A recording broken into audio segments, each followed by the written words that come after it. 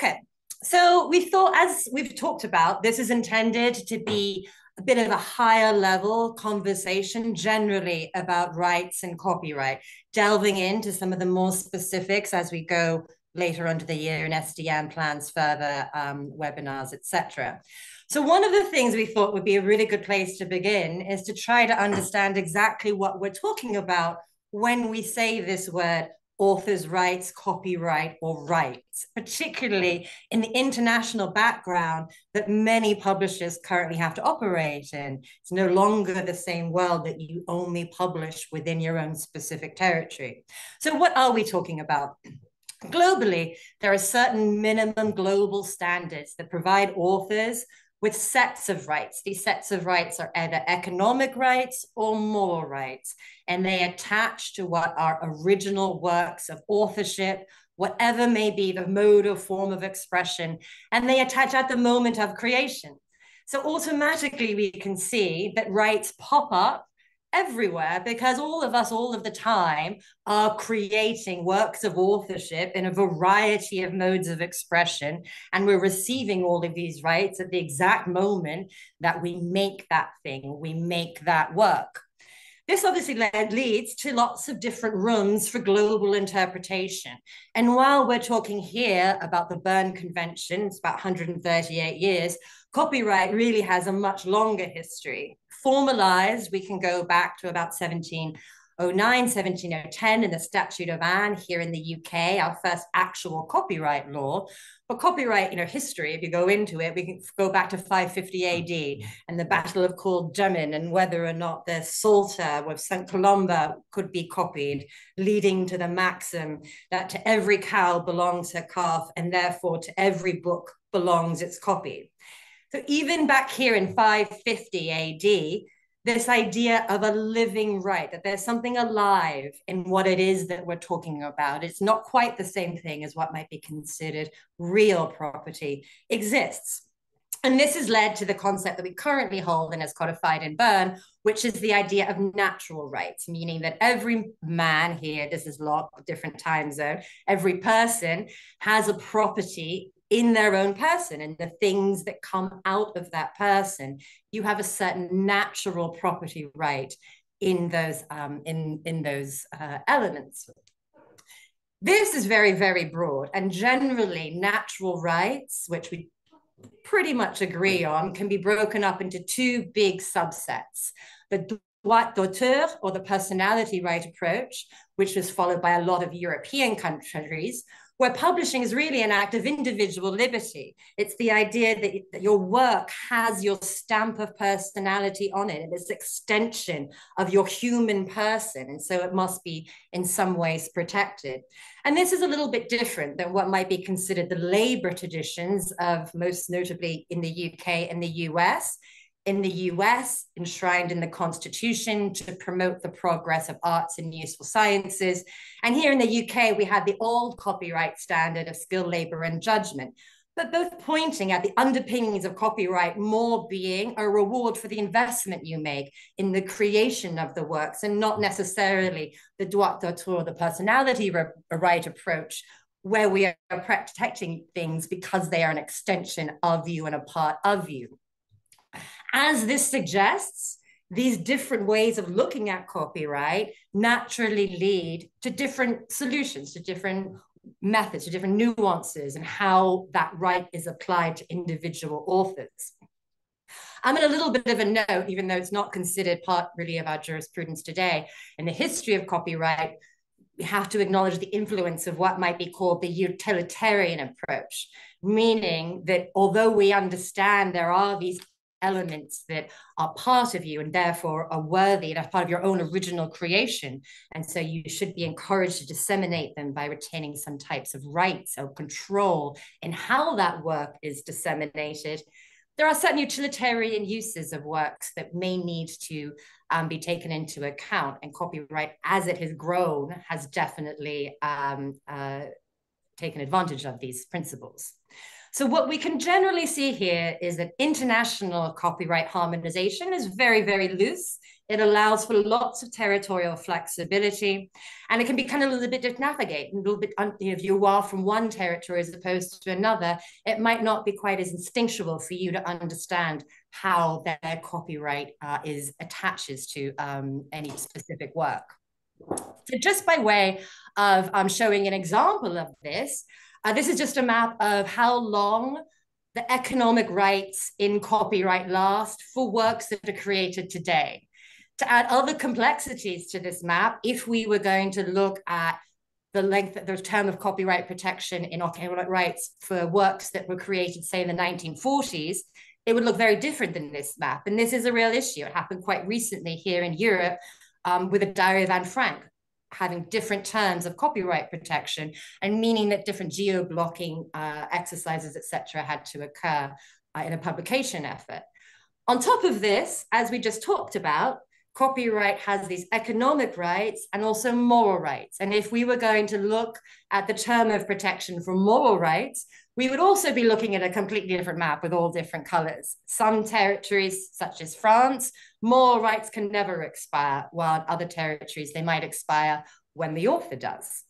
So this gives you a little bit of the flavor of the international discrepancies and some of the challenges that publishers have in disseminating content throughout all of these international territories.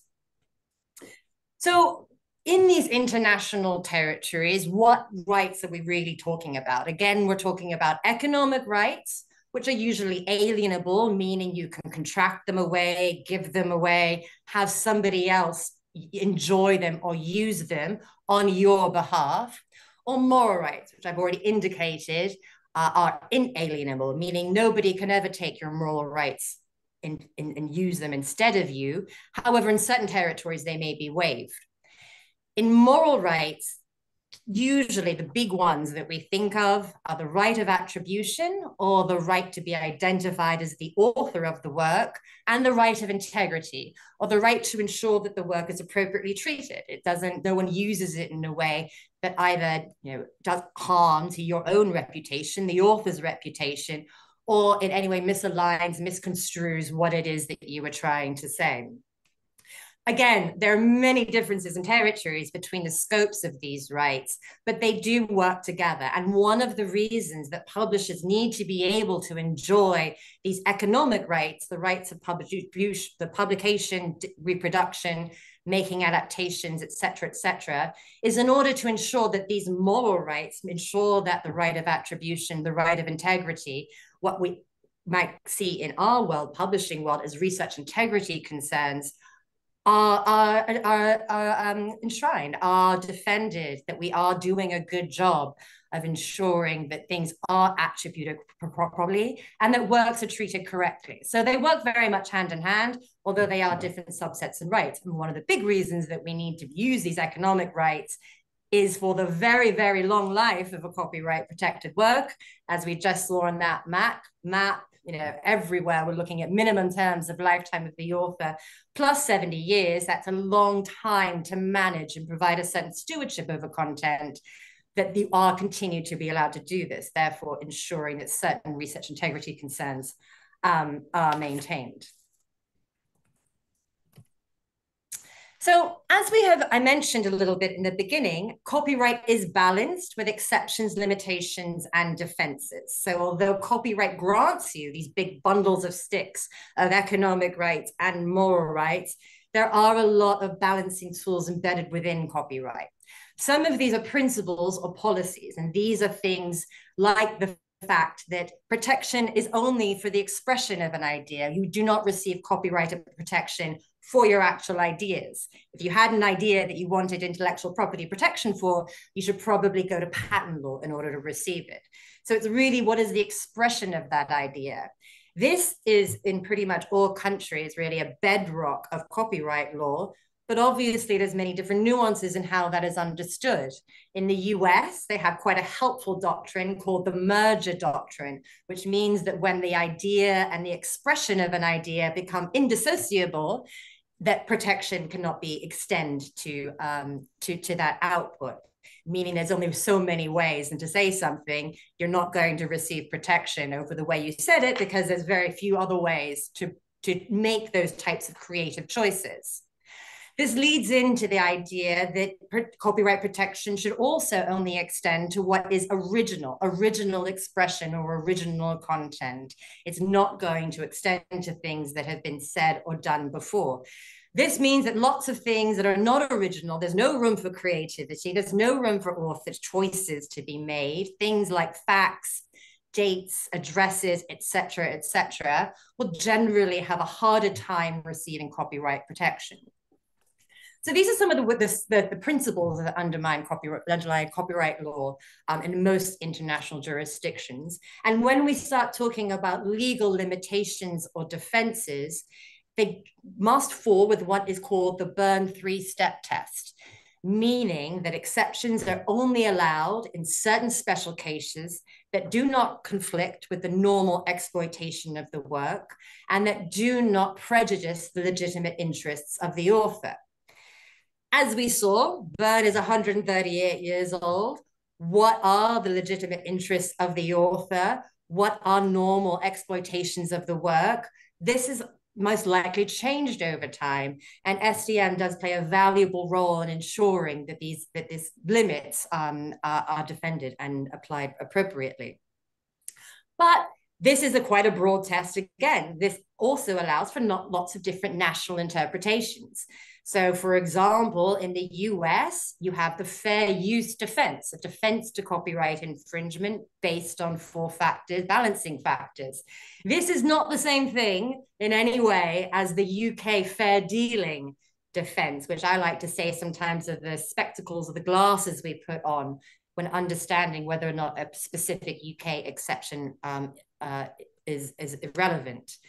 So as we can see, although there are, again, these certain kind of minimum global underpinnings that we all can understand and all relate to, there are lots of different national differences. And that is because there's different national public policy considerations, and different things are important to different communities around the globe. So what is it that a publisher is to do? How do publishers do their job? Against all this backdrop of legal complexity, publishers do have a job to do. They have to ensure that they provide certain solutions for maximum dissemination of trusted content. That means they have to create tools to allow for the dissemination of this content. They have to manage that content potentially for quite a long time, ensuring that any issues post-publication are corrected and that things aren't lost as technological pressures might come to bear. We're also publishers, I think, as you can see here, are kind of custodians or stewards over the published record. And they really do want to encourage maximum dissemination by allowing for different publishing models to be utilized that work best for different communities. And one of the ways that all of this is made possible is licenses. So there are many, many different options for licensing for different academic communities. So for example, we all might have heard of the differences between exclusive and non-exclusive subscription licenses, open access licenses, for example, the Creative Commons license, and the many, many flavors that the Creative Commons licenses entails. Public licenses, these are usually things like works made by government employees, but there are a lot of different licenses for different communities. And this allows for different communities to be able to enjoy the rights that is best suited to the production and output and dissemination of their content.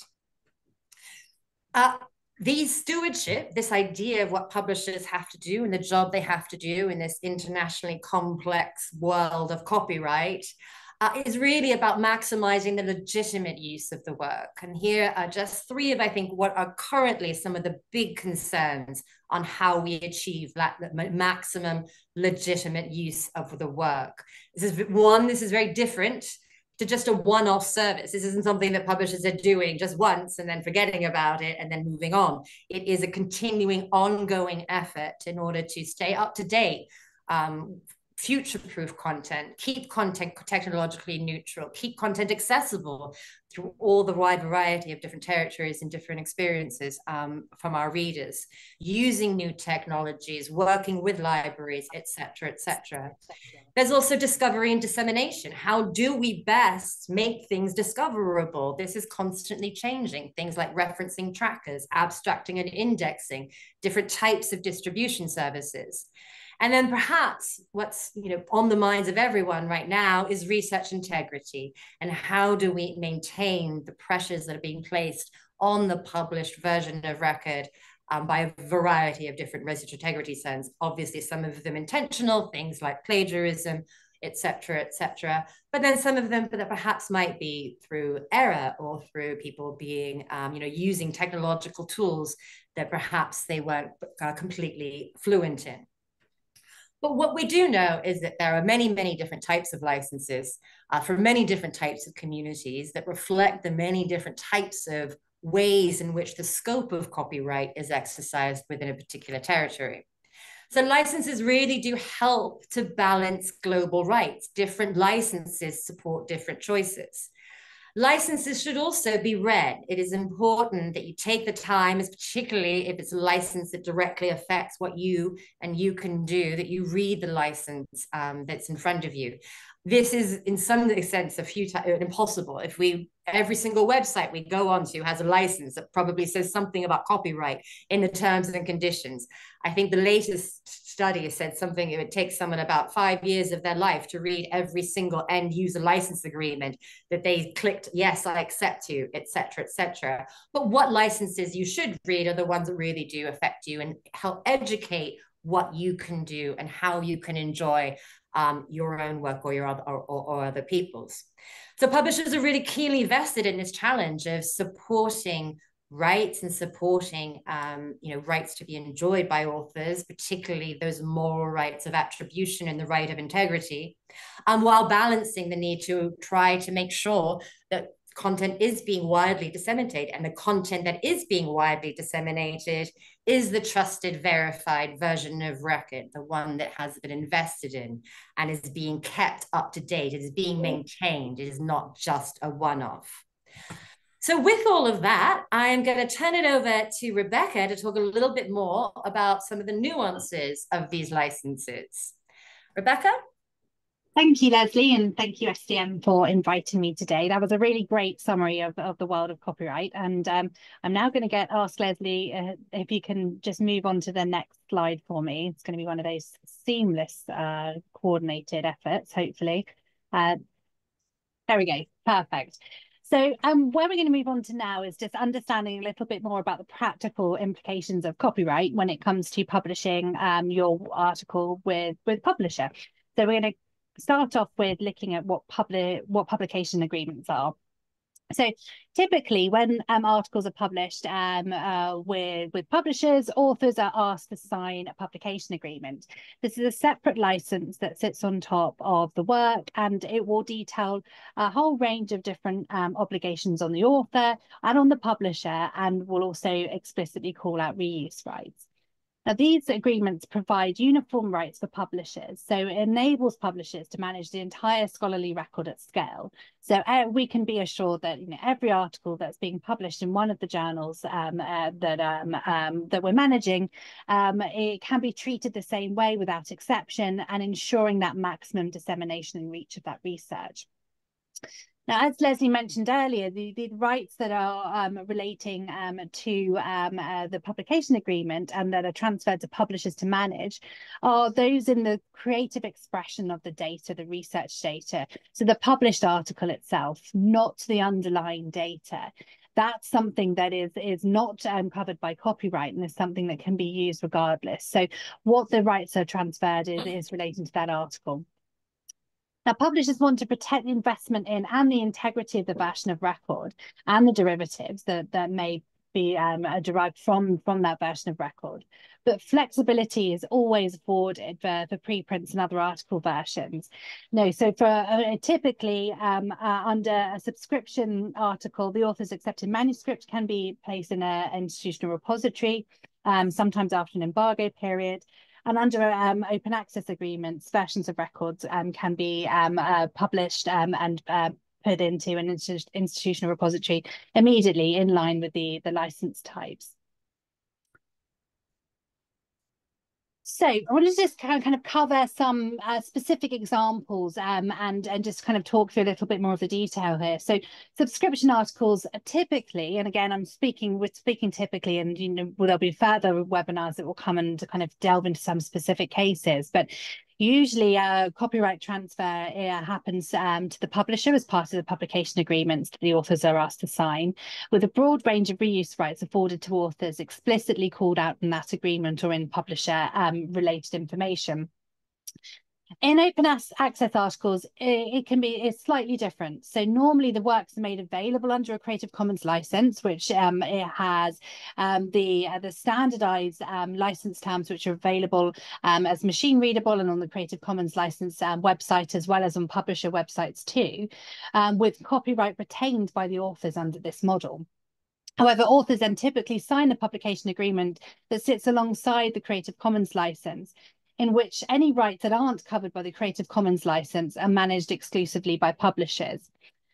And then another sort of type of publication agreement, which is very common, and most publishers can accommodate all of these different sort of flexible scenarios for things like US government works, where there may be a separate agreement that's asked to be signed. Work for hire, where the authors may be working on behalf of an institution or an employer. And publishers typically have already ready to go as part of the publication process separate agreements which cover these scenarios where authors may not be the copyright holder, or there may be some work that is subject to local exceptions or some other employer obligations for the author to consider. So what I've done here is just pull together just a visual summary of some of the most common Creative Commons licenses. Again, this is not exhaustive. And just to line that up against a typical copyright transfer subscription article. Now, the kind of matrix here shows the rights that are granted under each of those license types, in which no permission is required for end users. And in the orange ticks, permission would be required for end users. So on the right-hand side, you have the most restrictive licenses, which articles are typically published under, in which end users would have to ask to do all of the things that are noted, to the Creative Commons Attribution License, the CC BY license, which end users are able to do all of these things noted here. So read, download, share, use non-commercially, commercially, and create derivatives and translate without the need to ask for permission from either the author or the publishers. It's worth noting at this stage that when we hear a lot about author rights retention strategies, most of the time what that means in practice is that authors are being asked to make their work available under the Creative Commons Attribution license and don't have that choice of the other licenses we mentioned here, which means that end users can do all of these things without the need for further intervention by the authors or by publishers, which in some cases may be unfavourable, particularly if authors do not want their work to be reused commercially. So speaking a little bit more about author rights here, I think we've mentioned on a couple of occasions so far in this discussion that author rights are very important to publishers, and publishers very much see themselves as custodians and stewards of the scholarly record. But a fundamental element of that is the authors who are creating that work. And it really is at the heart of the policies that all publishers look to put in place to ensure that authors are able to use that work freely, have their careers supported in the way that they need to with the work that they're publishing. So most publishers, all publishers, but typically allow authors a whole broad range of reuse rights to cover the reuse of their own work. So things like the retention of moral rights, so the rights of integrity and paternity, as Leslie mentioned earlier. The retention of trademark and patent rights, the retention of the rights to reuse their research data freely without any restriction, and to receive proper attribution and credit for their published works.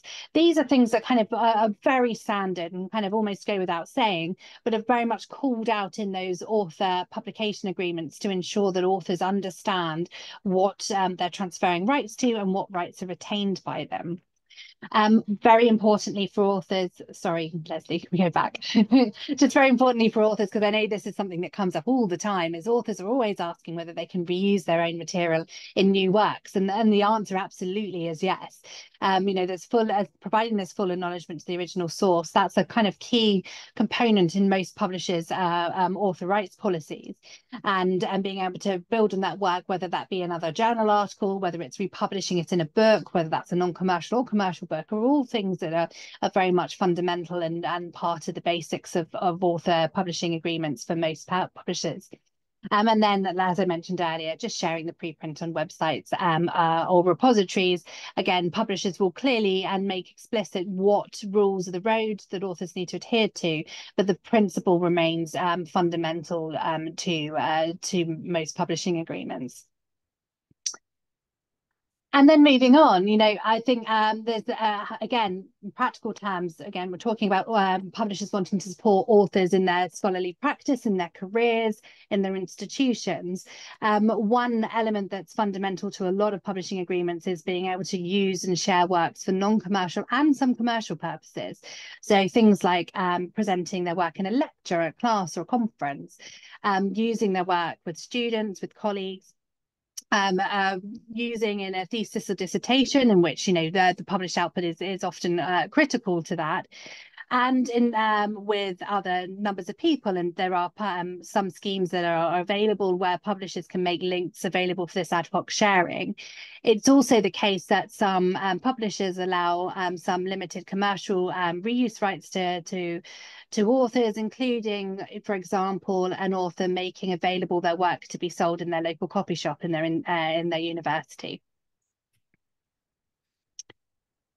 So I'm just going to cover here, before we move on to some questions, just some common misconceptions that we hear. And I think the excellent document that STM have pulled together is available in the chat on the STM website. So I really would urge everyone to go and have a look there. But I'm just going to talk through a couple. Publishers are sometimes say we don't need rights to support research integrity. Now, as Leslie mentioned, the moral rights that are kind of are fundamental to copyright are also very much linked to those economic rights. And with publishers being stewards and custodians of the version of record, we need to be able to manage that the scholarly record at scale. So having uniform exclusive rights enables publishers to do a whole range of things, not least of which bring enforcement action, address issues of plagiarism, ethical disputes, civil proceedings, and also making sure that we can properly ensure that if there are reuse requests coming from outside of the original author, that we can give very clear instructions about how that work can be built and shared upon in a way that respects copyright and respects the integrity of the original work. And I'll just finally leave at this point, which is, I think, something that those of us who are publishers hear an awful lot, is that particularly those of us working in copyright, is that we're looking to kind of control or restrict authors' reuse of their work. And I'm hoping that this whole discussion so far has made it quite clear that actually that really isn't, an objective of publishers. We want to make sure that the scholarly record is disseminated at scale, that there's reach and that there's meaningful impact for the work that's being published with us. So that's why publishers make it really explicit in their publishing agreements, in their author information, the whole range of permitted rights that authors have that are designed to enable that dissemination, supporting their careers and their activities. And as Leslie said, this isn't just a one and done for us. This is something that we commit to for the entirety of the life of that work globally, understanding all of those different kind of copyright implications in those different territories, and making sure that the practical implications of copyright and publishing are not having to be the concern of authors, and that we can enable authors to use and build and share upon their work, and and fulfill their research objectives, whilst taking that administrative burden and the complexity around managing those rights on as one of the kind of key services publishers offer to the research community. So I'll thank you all for listening to both Leslie and I. I think we will stop sharing so you'll be able to see us again, and hand it back over to Sarah to see if there's any questions from the attendees for Leslie and I. Thank you, and thank you very much to both Leslie and Rebecca. I think that they were very interesting presentations, and your knowledge of this area is phenomenal. So thank you both. I have got a few questions. If anyone, just a reminder, we've got about 10 minutes now before we sign off. So any questions that you have, your opportunity to ask that burning issue that you've always wanted to check with an expert, they're here. There are, just kick off with the first one. You touched on this, but would you both be able to give in your experience some more examples of the types of queries you regularly receive from authors who aren't sure about what copyright is and what rights it gives them? It gives that they actually have in practice. I don't know who would like to take that one first, or if you both like to take it. Leave it up to you. I'm happy to start with that, and I'm sure Leslie will. I'm absolutely certain Leslie will have something to add here.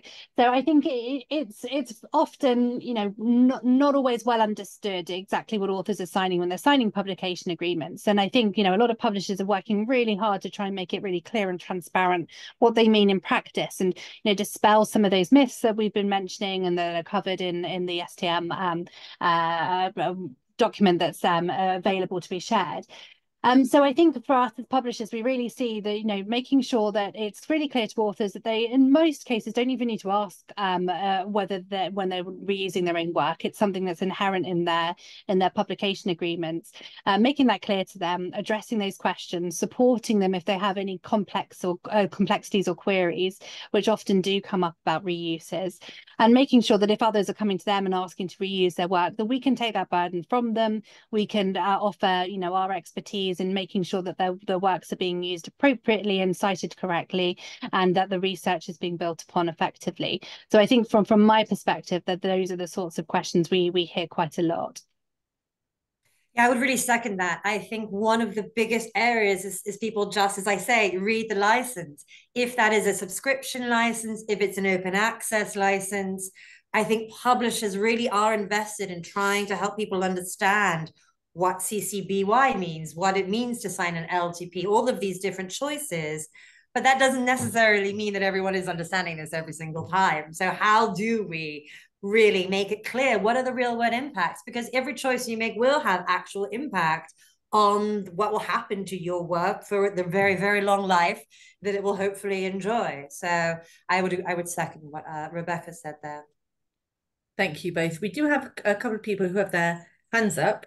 So I'm going to unmute the first person, hopefully, I will try, who wants to ask their question directly. So let's just see if this works. Okay. Thank you. Yes.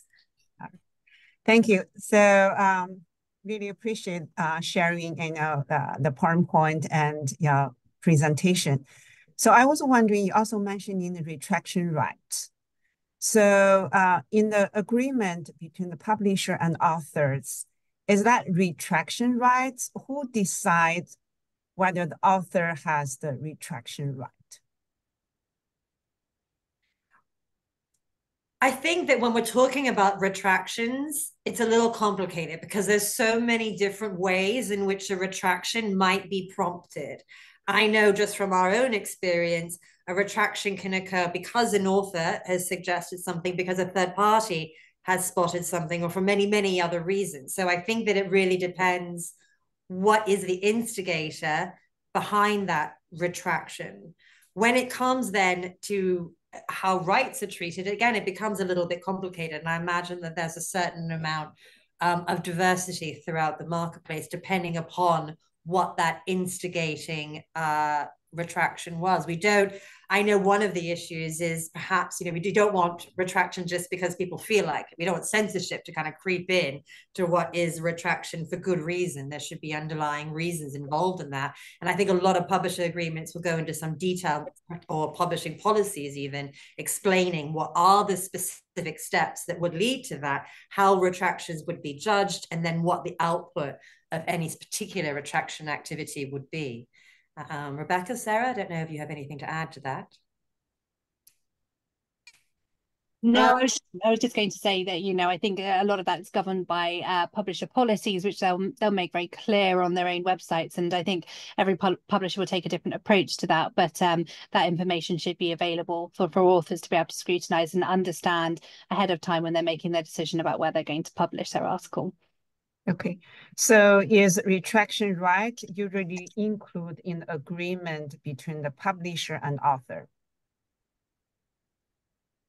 I think it's impossible to say that. I hope we've highlighted there is no one answer. As someone who's worked in copyright my entire life, I know everyone would love that it'd be a simple formula for copyright that we could put everything into and it would spit out what the actual answer is all the time. But copyright's very human. It's a very long history. It's embedded within us, and it's, as humans, are very complicated and not fit into easy mathematical boxes. Neither do a lot of these issues. But I agree with what Rebecca said. I do think that most publishers, and particularly STM publishers, will have clear policies, a web page that will really explain what the retraction process would be, what any outcomes of a retraction decision would be, what any steps they would take in terms of correcting the record or making that known. And I think that would probably be the better, that would be where you would look, because it's not just for the author. Retractions really are for all of us in order to understand what has happened to a certain publication. Okay, thank you. Yeah, thank you. Just to reiterate what you've just both said, I think publishers are very clear on their own retraction policies, and you can usually find the information on the website as to the process they'll follow. But I know they do engage with the author throughout, recognising it's the author's work. Can I ask people to put comments in the chat rather than put their hands up, just to make sure that we cover everybody's and avoid duplications? We do have one more with the hand up, which I'll, if I can do it, I will do it. And then, yeah, if we could move on to the chat. Let me just see if I can unmute. Yeah, great. Thank you. Thank you so much. I just had a question, and in fact, I think it applies to the last question as well, about whether authors retain retraction rights themselves or what other rights authors retain. One of the points I think Rebecca made was that authors, under most circumstances, have the ability to reuse their own work and don't have to ask for permission. But as an author myself, when I get a Creative Commons license that has NC, non-commercial or no derivative restrictions, even in cases where that license is a non-exclusive license, the language in most publisher agreements is quite clear that authors are being treated like end users. There's typically language in there that says, whatever rights the end user has under these NCND agreements also apply to authors. Authors are being moved from the category of being creators to being moved to the category of end users. And this is quite contrary to the original intention of the Creative Commons license, which was a mechanism by which authors can retain their rights and assign the needed rights to, say, the publisher to publish the author's work, or rights, permissions to grant to other third parties to do whatever the third parties needed to do, but ultimately those rights were retained by the authors and those assignments were made by the authors.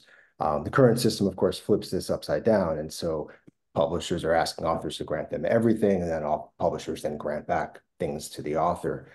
So I guess the question, I just want to be really clear, if authors were able to retain all of their rights and share them non-exclusively with publishers, give publishers all the rights that publishers need to do whatever publishers want to do with the work, but allow authors to retain all the rights, the same rights as the publisher in a non-exclusive way, then questions around reuse, derivative use, questions about retractions, anything that the author wants to do with the work, the author is free to do so. So Rebecca, if you could clarify, how can authors continue to reuse their own work and not have to ask for permission when the publishing license to publish agreements clearly state that authors are treated in the same way as end users with non-commercial and no derivative restrictions? Yeah, it's a great question, and it's something that we kind of grapple with all the time. And I think it kind of goes back to the point about us being able to manage the record at scale, and having that exclusivity enables us to do lots of things that we wouldn't otherwise be able to do. So things like bring enforcement action in certain jurisdictions where that's a requisite. I think the most important thing for publishers at the moment, and is, you know, as there's a real push for greater understanding of author rights and making sure that authors don't feel disenfranchised from their work, which is absolutely not the intention of publishers, is for publishers to be engaging very actively with author communities, with other institutions, to figure out, you know, where are those areas in which current publication agreements maybe aren't clear, or are preventing authors from doing things with their work that are causing these points of friction. And then I think working very collaboratively together with those stakeholder groups is a real priority for many publishers, and particularly STM. And I think this is what, you know, is kind of what's prompted this discussion from STM, is to see how we can find a way forward that means that publishers still can, you know, maintain their investment in the version of record, can manage that the scholarly kind of corpus of content at scale, do things to sustain research integrity, make sure that we can and you know, can use the work in all the ways that Leslie's talked about, whether that's including in licenses for abstracting and indexing services, being able to use it in aggregators, being able to look at you know, all the ways in which the kind of scholarly content is made available, but ensure that we're not disenfranchising authors, that we're making sure that those use cases are being covered accurately in our publication agreements, and that there aren't any unintended consequences, I suppose, of flipping models without, you know, really thinking that through. So I think that's a real priority for many publishers, and is absolutely something that we'll continue to work with and engage with relevant stakeholder groups to make sure that we're finding a way forward that, you know, suits both sides and is keeping those principles at the heart of the matter. And if Leslie, if you have anything else you want to add from your perspective on that question. And I think you really highlight what I've been trying to tease out here. The Creative Commons, for example, it is a public license, which means it governs every single person in the public, including the author, including the person who you know, who created the piece. They are still part of the public. It's a very different type of license. Understanding what those nuances are, what the implications of choosing that route, I think is something that authors really, you know, they do need to be a little bit more empowered to understand what the details, what the impact and what the effect of those choices would be. But I am aware that we're at time, so I'll pass it over to Sarah for final thoughts. Yeah, and I was just going to say, just to add to what Rebecca and Azia have just said, is when we mentioned at the beginning, or Molly mentioned at the beginning about the new guide that's up on the STM website, I would encourage people to look at that, because there are some details in there of rights that authors do have that others don't. Often, not for all publishers, or speaking very generally, but for a number of publishers, authors do have rights to post on institutional repositories, maybe after an embargo, but certainly they are, and therefore in a different category for some versions of articles. So it's worth having a look at that. Yeah, unfortunately, we are at an end of time. So I just wanted to, again, thank STM, thank Leslie, thank Rebecca for giving up their time today for a really interesting conversation, which, as we said, hopefully will be the first of a series this year on this very important topic. And I wanted to, before we finish, give both Leslie and Rebecca a chance to sort of, if they had to give one takeaway that they'd like to leave you with today, what that would be. So in order when they spoke, I'll go to Leslie first. And yeah, if you could just give your one takeaway, that would be great. Well, I think it's no secret. It would be to read the license. Licenses, you know, do encourage a rich, diverse publishing economy, and these require different types of licenses. So understanding the license that you choose, speaking to your publisher, using them. They often will have great resources to help you to understand what that license is, but to actually read it. Rebecca? Yeah, and I think to build on that, and it's probably no secret that Leslie and my answers are going to be somewhat similar. But I think the important thing is understanding that publishers really don't want to disenfranchise authors from their rights. We want to make sure that all of those uses that are kind of fundamental to the concerns of authors are able to be done within the parameters of the agreements and the infrastructure that we have as publishers. And I think in most cases, those use cases are there, they're detailed. So if you read your license, you'll probably find there's many things that authors can do with their work that they don't need to ask for permission for, that will cover those issues. But, you know, broadly speaking, there's lots of engagement going on between stakeholder groups, and this is not a topic that we're going to stop talking about. And I know there'll be much more to come from STM and from other members who will be able to impart their wisdom over the coming months. That's great, thank you. Molly, did you want to finish? Sure. I just want to thank Sarah, Leslie, and Rebecca. Thank you so much for sharing your expertise with us very articulately and clearly. Thank you so much to our audience members for joining us. And please do watch this space for more conversations in the near future. Thank you all. Thank you everyone for Thank joining. you. Thank you. Take care. Bye-bye.